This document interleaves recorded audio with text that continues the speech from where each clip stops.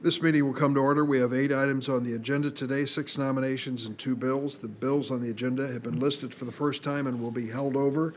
They are the Senate Bill 807, Cameras in the Courtroom Act of 2021, which I've introduced with Ranking Member Grassley, co-sponsored by Senators Klobuchar and Blumenthal, and S 818, the Sunshine in the Courtroom Act of 2021, introduced by Senator Grassley, Senator Klobuchar, co-sponsored by Senator Cornyn, Leahy, Blumenthal, and myself.